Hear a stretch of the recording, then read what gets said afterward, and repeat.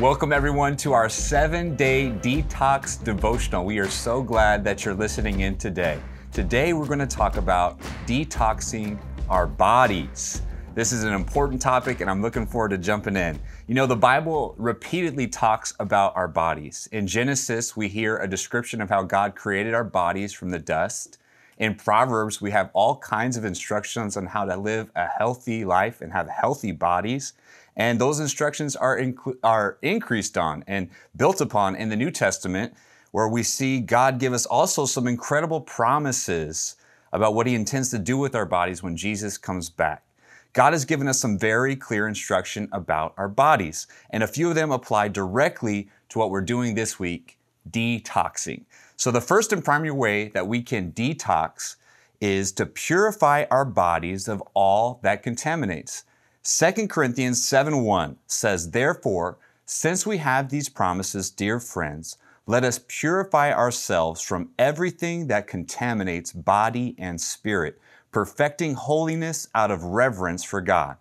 The promises this Bible verse is referring to is God's promise to make His home with us, to live with us, to be our Father. But there's an important requirement that comes with this promise, and that's for us to live holy lives, free from anything that contaminates our body or our spirit. There are many things that contaminate our body and spirit, but we're just going to focus on three major sources of contamination for our bodies: alcohol, drugs, and sexual immorality. Let's start with sexual immorality. 1 Corinthians 6:18-20 says, "Flee from sexual immorality. All other sins a person commits are outside the body, but whoever sins sexually sins against their own body. Do you not know that your bodies are temples of the Holy Spirit who is in you, whom you have received from God? You are not your own. You were bought at a price. Therefore, honor God with your bodies." Powerful scripture. But I want to be very clear on this point. Sexual immorality has no place in the life of a Christian. This isn't something that we should need to detox our life from, because we should have left this sin behind when we committed our life to Christ. When I came to Christ, I was totally confused about sex. I was in a sexual relationship with my girlfriend. I'd convinced myself that as long as I was only having sex with one person, then I was okay, that I was being faithful to them and to the Bible. I was wrong. I had drawn some arbitrary lines in my life because they suited me, because it fit my choices and it made me feel good about what I was doing. But the fact remains that those lines I'd drawn didn't save me from the consequences of sexual immorality, and I have a string of past, painful, broken relationships to prove it. Maybe you were born gay. Maybe you were raised to believe that being a man meant sleeping with as many women as possible. Maybe you convinced yourself that as long as you were only sleeping with one person, like I had, that you were all right. Or maybe you believed the lie that you should find out if you were sexually compatible before you got married. Whatever the source, one fact remains: sex is meant for the confines of marriage between one man and one woman. Anything apart from that is immoral, and the Bible makes it clear that it will cost you, especially when it comes to your body. Sexual immorality is a contaminant that prevents the Holy Spirit from fully abiding or living in our life. We must flee from this sin against our bodies, get rid of all sexual immorality immediately. Another contaminant that we need to detox from our body is alcohol. Ephesians 5:18 says, "Do not get drunk with wine, for that is wickedness, corruption, stupidity, but be filled with the Holy Spirit and constantly guided by Him."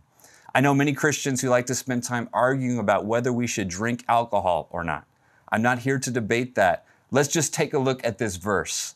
It says clearly, getting drunk with wine is wickedness, corruption, and stupidity. It's also important to note that this verse makes it clear that we can choose one of two options: getting drunk or being filled with the Holy Spirit. These are mutually exclusive. You can't have both. Either you choose to get drunk or you choose to be filled with the Spirit. Alcohol is something we need to purify our lives from if we want to experience God's presence and indwelling in our lives. The third thing that we need to get rid of is drugs. 1 John 2:16 says, "For all that is in the world, the lust and sensual craving of the flesh, and the lust and the longing of the eyes, and the boastful pride of life, pretentious confidence in one's own resources or in the stability of earthly things, these do not come from the Father, but are from the world. Now, this verse doesn't specifically identify drugs, but it does talk about the lust and sensual cravings of our body and the longing of our eyes. As a former drug abuser myself, this resonates with me. There have been far too many mornings in my life when I knew mentally, spiritually, emotionally that those drugs were draining me of life, but my body craved them and would not let me quit. Drugs, whether that's cigarettes, heroin, cocaine, pills, marijuana, anything that your body craves when absent needs to be cut out. If it alters our state of mind, affects our emotions or mood, or dictates how we respond to those around us, let's detox that from our bodies. So the first way that we can detox our bodies is to purify it of all contaminants. Today we're talking about sexual immorality, alcohol, and drugs. Those things need to go. The second way we can detox our bodies is to fast, to abstain from food. Now, whenever our church declares a corporate fast, a time of abstaining from food together, I wrestle. In 2009, just about a year after I started full-time ministry, I went through a very difficult year. One of the biggest blows I took that year was being diagnosed with diabetes. With the exception of my aging grandfather who had some blood sugar issues late in life, no one in my family had ever dealt with this before, and I had no idea how life-altering that diagnosis would be. More than 11 years later, the reality of battling this disease has become a part of my everyday life. There's literally never a meal, a snack, or even a beverage that I consume without thinking about the consequences. What will this do to my blood sugar? How much insulin will I have to take to stay at the right level? Can I afford to eat this? It's a task that often feels like it will never end. And as a task-oriented person, sometimes it drives me a little crazy. So when we declare a corporate fast, as we've done this week, I immediately ask myself a lot of questions. What will happen to my blood sugar? What should I do with the insulin I've been taking? Can I do what everybody else is going to be doing? Should I allow myself to make adjustments or exceptions for this disease? I know I'm not the only one who's confronted with a lot of questions when it comes to fasting, but I want you to take note of something. I'm not asking whether I'm going to fast. I'm asking God what I can fast. All of us, whether you're diabetic, struggling with high blood pressure, or battling cancer, can fast something. This 7-day detox has one of my all-time favorite ways to participate in a fast, built right in.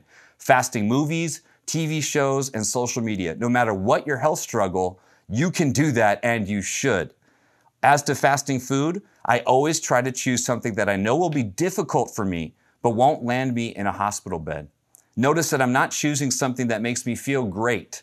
I still choose to fast in a way that causes a confrontation with my body. Which brings me to two important things to keep in mind when we talk about fasting food. First, fasting is not for God. Psalm 51:16 says it very simply, offerings and sacrifices are not what you want.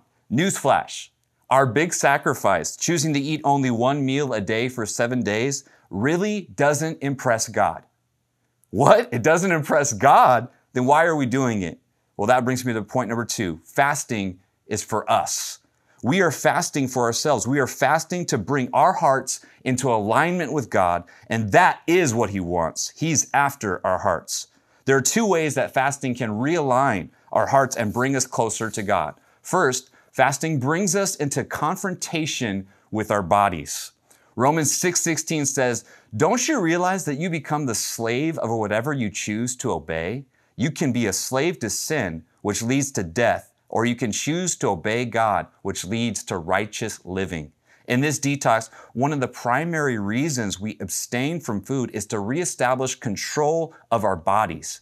When our stomach tells us that it's hungry, we treat it as a call to prayer instead of allowing that impulse to dictate our next action. When we feel faint from hunger, we treat it as an opportunity to rely on God's strength instead of our own. When our body demands obedience from us, obedience to its impulses, we say, no, you're not the boss of me. 1 Corinthians 9:27 says it this way, no, I strike a blow to my body and make it my slave so that after I have preached to others, I myself will not be disqualified from the prize. Fasting is a blow to our body. It's a battle line drawn in the sand. It's a choice to subjugate our body's needs to our spiritual needs, to make it clear that our master is not the flesh, but the spirit. I mentioned my battle with diabetes earlier, and of course, one of the major struggles when it comes to this disease is how demanding it becomes on your time and your energy. As I said, it's a balancing act that means my body requires a lot of care and attention. In 2009, when I was diagnosed, I wasn't very healthy, and I learned the hard way that different foods would do different things to my body. I also learned the value of a long walk. I'd already been walking to some extent every morning because I'd committed myself to 1 hour of prayer every day. I chose to walk not necessarily because I wanted to be physically healthier, but because I wanted to get away from home and work to find some alone time with Jesus. Making that first initial commitment was one of the best decisions of my life. Sure, part of it was because I could see the physical benefits of walking every day, but more important than that, I was drawing closer to God. Today, I start every day, rain or shine, with a walk of 45 minutes or longer. There are many days when I wake up tired, I go for a walk anyway. There are more than a few days where I don't feel like praying. I go for a walk anyway. There are days when I have to get up before 4 a.m. in order to get my walk in with Jesus, and I do it every time without fail. Why would I do that? Why do I choose to live this disciplined life? Because I've found a friend that I want to spend every day of my life with. And I know that if I don't spend that time with him each morning, I'll find myself more weary, not less. I need that time to bring my impatient, scattered thoughts into alignment with his peace and his patience. I need that time to remind myself of who is really in control of my life. And I can say this with confidence. The discipline I live by today began with fasting. Having those fasting confrontations with my flesh is what allows me to get up every day and say, body, you're not the boss of me. I've got an appointment with Jesus. Which brings me to my final point of what fasting can do. Fasting reminds us of what's important. Job 23:12 says, I have not departed from the commands of his lips. I have treasured the words of his mouth more than my necessary food. If all you do on this 7-day detox is decontaminate your body and abstain from food for a few days, your body will definitely be a lot healthier. But there's a big difference between a diet and a fast, and that's seeking God. Don't just stop eating. Make some time to treasure his word. Don't just stop scrolling through your social media feed. Take that time to listen to some worship music that reminds you of how good God really is. Don't just get rid of the alcohol or drugs or sexual immorality, but make a commitment to seek God every day until those things have no power over your life ever again. We can do this. We can detox our bodies and find ourselves closer to God than we ever thought possible. I want to encourage you, decontaminate your life, abstain from food for a while, and see if God doesn't change you forever. God bless you.